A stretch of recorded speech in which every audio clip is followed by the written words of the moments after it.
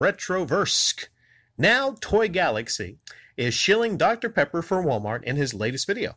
I guess I should have seen the writing on the wall with the big block of Patreon backers at the end. But if you're a subscriber or backer, why wouldn't you put an ad block or drop your pledge after the brother gets a corporate sponsorship? He gets AdSense money, free toy donations, catered to his taste in P.O. Box and given to him at conventions, free Patreon money, and now Walmart/Dr. Pepper money? I mean, he doesn't seem like an e-beggar. Oh, from hearing all that, I'm sure he doesn't seem like one. Besides the devilish, "Oh, I always wanted that thing, but I could never find it or afford it," comments when he knows he has a P.O. box and almost guaranteed some autistic kids will send him 5 of them after they watch the video. I don't think he's bad. He always seems gracious and spends time on separate videos poring over and appreciating the things he's given. But it's like, what offer would you turn down, my man? Like, how much money and freebies do you need from this? In the end game, to make as much money as you can before the people who brought you up find you repulsive. It's interesting, the last thing you said, the end game. Well, the thing is, the bigger you get on the platform, the less you kind of suffer, the less blowback you tend to suffer. And that's a calculation a lot of these people have made. He's not the only one. Off the top of your head, think about other people maybe with a P.O. box that beg for things. It's the calculation that they make. When you get so popular on the platform, you figure, well, let's say I got 5, 6, 700,000 subscribers or 1 million. There might be 40 or 50,000 people that have an issue with what I'm doing, but am I really going to hurt that much? Am I really going to hurt that much? Nah. So I would say even if it's 50-50, let's say, I don't know when the point is, right? Let's say it's 50-50. I think they would still go and do it. I think a lot of these people, because they get addicted to, like the silver comment, when is enough enough? You know, that's something this silver comment brought up. When is enough enough?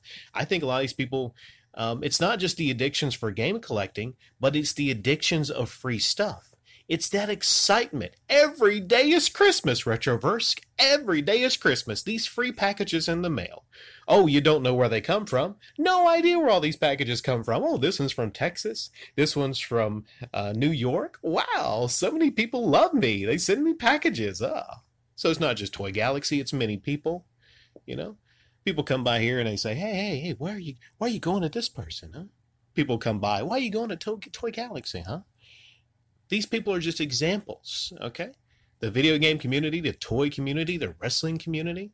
You know, I'm sure there's probably somebody out there that collects wrestling action figures.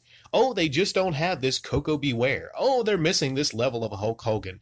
My, oh my, it's so expensive. How am I ever going to get it? You say this person, I hope you were joking when you said this person doesn't seem like an e-beggar besides these certain things. Because this is about clicking almost all the boxes. But I saw that Dr. Pepper ad. You know, that's a first. You know, shilling for Dr. Pepper?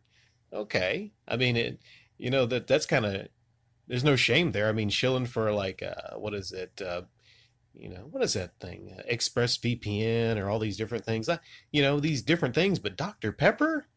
You know, I made a joke before that maybe these people should just be like NASCAR drivers and get like a jacket they're wearing during their videos. Actually, that's an idea a lot of these people will probably have. You know, maybe they'll get that. How about like a ExpressVPN tramp stamp, you know, that they show during the videos, you know?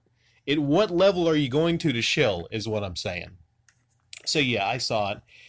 And like usual, like a lot of these cases, you know, not bad videos. I like the video. I think a lot of people like Toy Galaxy's videos. Okay? But it's everything else that makes you disgusted. Every single thing else. And I bet if I did some digging into this Toy Galaxy, I would probably find a lot of things, as I do many times. But people come by, I have so many people come by daily like, well, what's your thing, Rick? Why, Rick? Why do you speak on these people? I say as usual, why don't you? Why don't a lot? I'll put it back on a lot of you YouTubers. Why don't you? Right?